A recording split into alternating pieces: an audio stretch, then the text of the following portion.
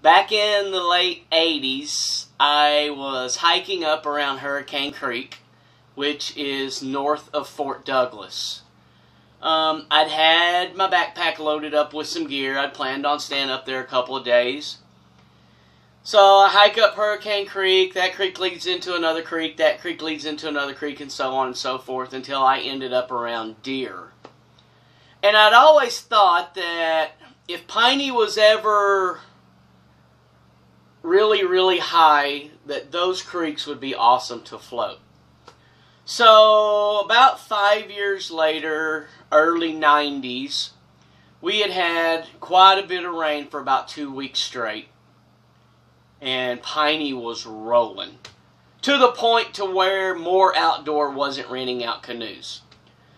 So I talked a buddy of mine into going up there, floating down, and having my mom and dad take us up there and drop us off, then wait on us at the bottom of the creek. They were going to wait on us at the one-lane bridge in Fort Douglas. So, since More Outdoor wasn't renting out canoes, I had an old aluminum canoe that we cleaned up, fixed up, all that good stuff. And I knew that that aluminum canoe, if we wiped out, I was going to end up losing it. It was going to sink to the bottom of the creek. So, I got about a 10-foot rope, and I tied it onto the back of the canoe, and I cut up some pool noodles, and I put them on that rope, and then tied a big knot in that rope. And my thinking behind this was, when we wipe out and the canoe goes down, those pool noodles will float with that rope. We can find the canoe, pull it out, dump the water, and keep on going. So, Mom and Dad take us up there. My mom's telling me that I'm stupid. This is crazy. I'm going to die. She's upset about it. She's not happy with this situation at all, like mothers should be. So I assure her everything's going to be just fine. We get on in the creek. We start paddling away. Best canoe trip. We're in these awesome rapids. We're hollering and yelling and high-fiving each other with the paddles, and just beautiful day. This was about 3 or 4 days after all the rain had quit, so the creeks weren't nasty at all. They had cleared up. So beautiful day. The water was crystal clear. Well, we're in that first creek turns into another creek, so forth, so on, until we finally get into Hurricane Creek. And like I said, once we got into Hurricane Creek, we were going to float it down to the one-lane bridge where my mom and dad were going to pick us up. Well, we get about halfway down Hurricane Creek, and the water had washed out this humongous oak tree. The tree didn't fall towards the creek, it fell away from the creek. So the water was hitting the root system of this oak tree, took a sharp left, and then continued on down the creek. Well, by the time we get up on it and realize the situation, it's already too late.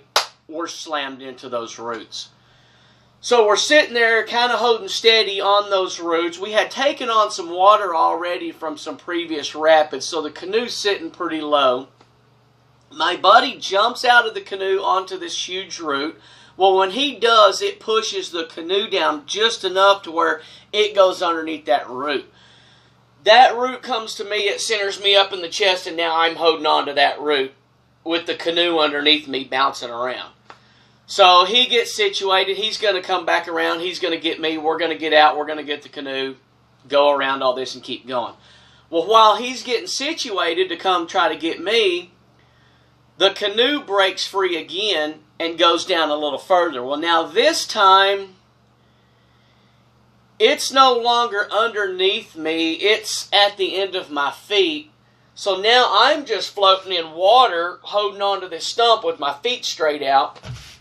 Well, the rope that I had tied onto the back of that canoe now is wrapping around my left ankle, to the point to where the rope is tight and I'm just holding on to that root. He's trying to pull me out, but I just can't go anywhere because I'm attached to the canoe and the rope. So he's going to come around, I'm going to go under, and we're going to try to get me out that way. That way there'll be a little slack in the rope. So as he's coming around on the other side of that root, the canoe breaks free again and goes down even more. Well, now it takes me down with it. So now I'm completely submerged underwater.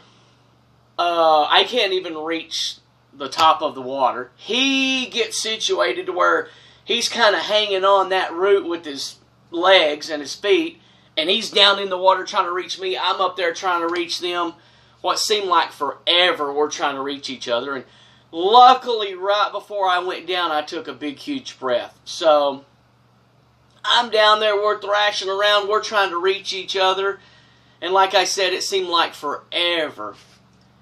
And then the strangest thing came over me, this feeling of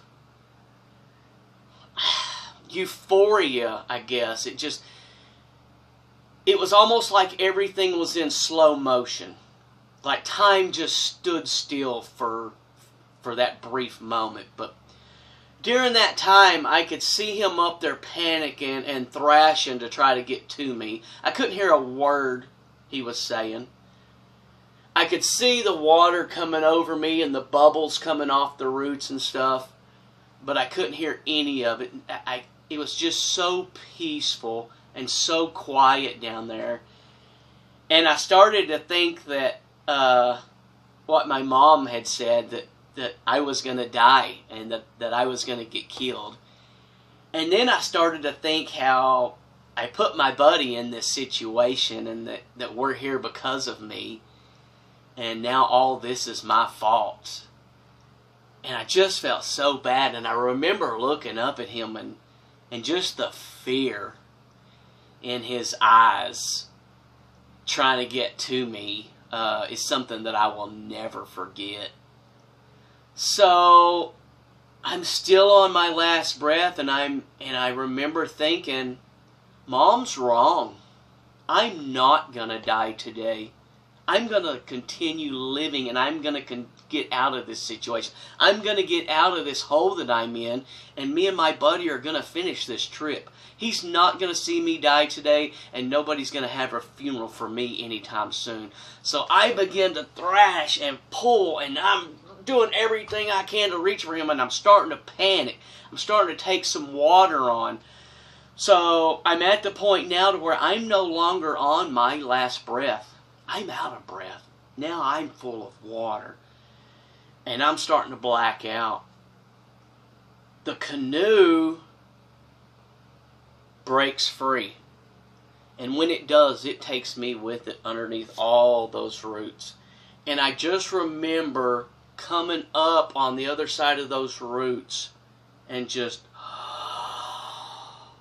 the biggest breath of air I've ever inhaled in my entire life. And of course it took me down a few more times, and I would come up and catch my breath a few more times, but the roots had cut me all up. I tore my clothes. I'd lost my shoes. But we got the canoe situated. We got over to the side of the bank. My buddy is 100% freaking out. He just wants to walk the rest of the way, but there's just no way to get out from where we're at. So we kind of recompose ourselves. We dump the water out of the canoe. His paddle's completely gone. My paddle's broke in half. Luckily, we've got the good end of the paddle. So we kind of grind it down on some rocks and smoothing out the part that's broke, and we get back in, and we're going back down the creek, and we're still not in a good situation. The creek's getting pretty bad. The canoe's starting to take on water. We'd gotten sideways down some rapids. I just can't control us with this little bitty paddle. We end up centering up a rock sideways, and it completely folds the canoe in half. We're literally sitting right next to each other. We jump out, we swim to shore, and at this point we have no other choice but to hike out.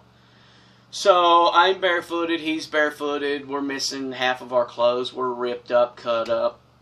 We go to hiking on out. At this point we're about 2 hours late from our meeting point with my parents. They're absolutely freaking out. Then they see one of my shoes float down. Then they see a paddle float down. So they're on the phone trying to get everybody in there to start trying to rescue us. Then we kind of show up out of the woods, and everything turned out all right in that situation. I got very fortunate that I was able to walk away from that. But, you know, it taught me a valuable lesson. And I just want to pass that lesson on to anybody out there today that maybe things aren't going your way right now, and maybe life's a little bit tough for you, and maybe you're on your last breath, but you just got to hold on, because that hole you're in and that last breath that you're about to take, there's somebody out there that's going to grab you by your ankle, and they're going to pull you out of that hole. So you just got to keep fighting, and you got to keep hanging on, and you got to keep digging. That's it, guys. I'll catch you on the next one.